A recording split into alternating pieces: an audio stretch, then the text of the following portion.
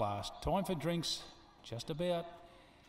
Exact Replica, they're set and away they go.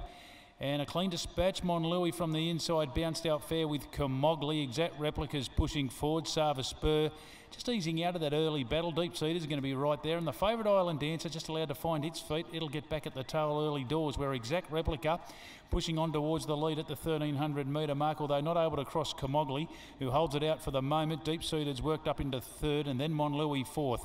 It's over on the fence, 2 lengths back to Sava Spur, allowed to find his feet, travels nice, and on its outside Island Dancer. So the favourites back last, but they all look to be travelling well within themselves outside the 1000 metre mark, where Exact Replica rolling along, stepping up to the mile here, shows out a length in front of Camogli, who has the inside running. Deep Seeded might be running 3 wide, third off the back of the course, and then Monlouis on the outside. Island Dancer second last, Sava Spur the last one. They'll be spotting about 5 and they're starting to close here. The pressure goes on towards the 6. Exact Replica. Lindsay had a little peek over the shoulder. Camogli the inside comes back. Monlouis. Deep Seeded might have run its race. Behind those Island Dancer, just getting a reminder at the moment. And Sava Spur the inside looking to finish on. So where do you look at the 400? It's still Exact Replica. Camogli's gone up on its inside again.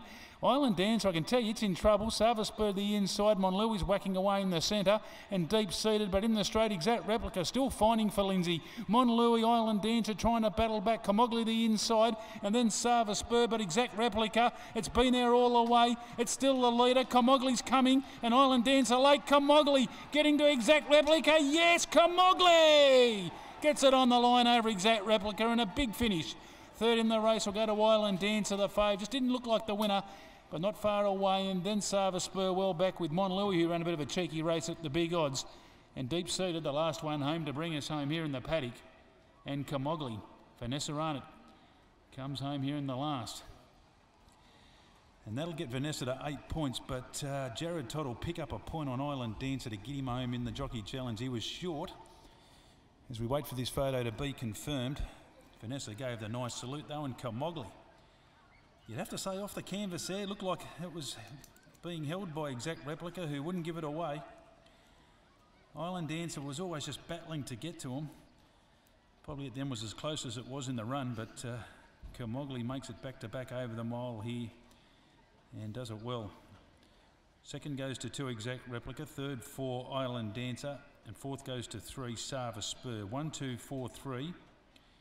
Fifth goes to 7 Monlouis, who ran the race, not a bad lot sort of race at 150 to 1 there. He was giving a bit of cheek at the top of the straight, but he just couldn't quite see it out.